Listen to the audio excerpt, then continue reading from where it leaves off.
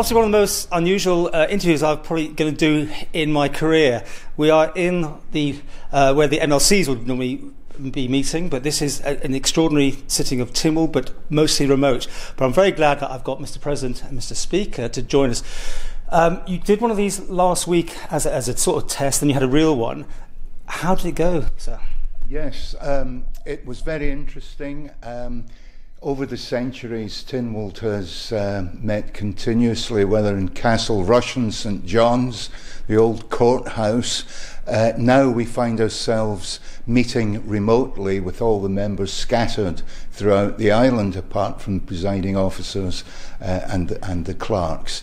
And we took a good deal of care to ensure that we were able to maintain the discipline and the format of Tynwald as far as possible.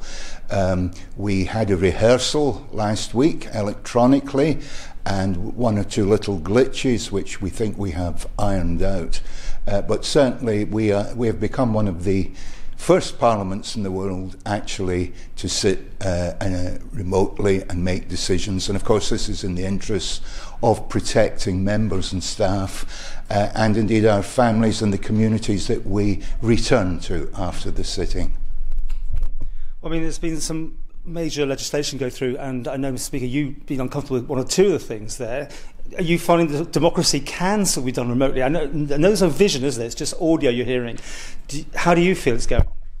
It's not quite the same. You can't read the room, you can't do the body language, and that is an important aspect of being in a debating chamber. There are, of course, always going to be things in legislation that require extra attention, extra scrutiny, but I would say that notwithstanding my own personal disagreements over some of the things that were in there, I think democracy was not only done, but shall we say heard to be done online. Obviously we're restricted in terms of being able to have visitors in during the current difficulties, but as usual, the Tynwald sittings are live streamed so that the public can hear them, members can engage fully, so there is no detriment to them in that respect, and certainly the bill was well scrutinised even though it was done quickly. Okay.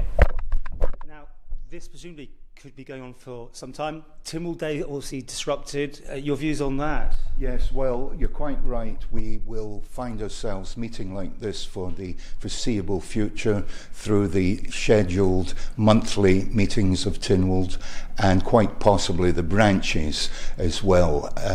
They will have to meet in the same format to pass essential primary legislation that might be coming through. But for the time being, of course, government is finding it is required to pass a lot of emergency secondary legislation, which Tynwald has to deal with.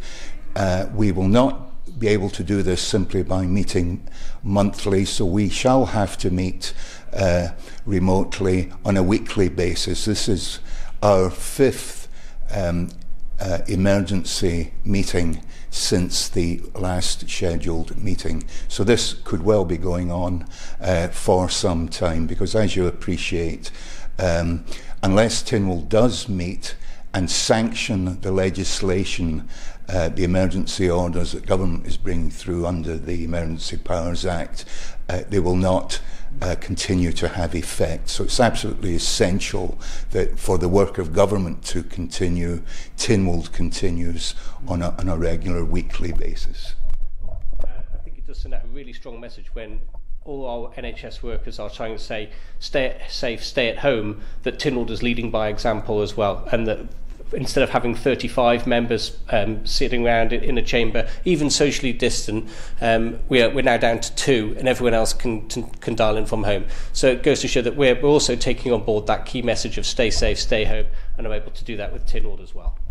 Okay.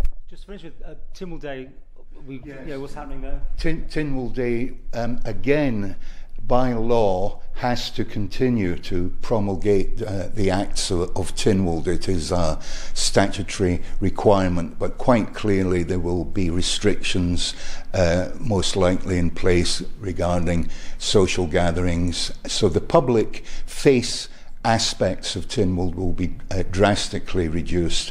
We've already announced we'll be cancelling Tynwald Fair, the entertainments, the presence of military, off-island VIPs, etc. But those essential elements, the promulgation by the Deemsters of the Acts from the Hill, we will work out the best way of doing this in very, very unusual, unique circumstances.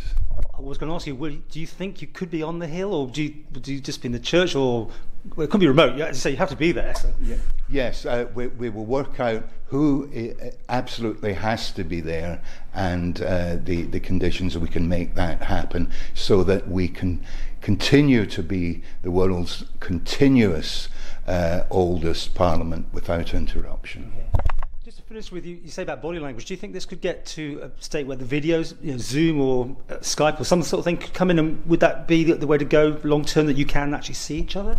The technology that we're using at the moment does allow us to see each other. The thing is, we're at the mercy of the slowest broadband connection, and trying to get 35 images down any one person's broadband connection is the challenge, and that has in testing proved to be a bit of a challenge in terms of having an impact on the audio as well. So the key thing is, of course, that everyone can hear each other. Being able to see is something of an optional extra, but once one person turns their video on, it impacts on the audio quality for everybody. So at the moment, that's not something we're going to do. It might be something that we can work on over time as we work out where that weakest link is, but certainly that's the technical restriction at the moment, rather than something that's required for any other reason. Okay, well, time is ticking. I'll let you get ready for this, what will become a norm, I suppose, the new norm. Thank you for joining us. Thank you very much.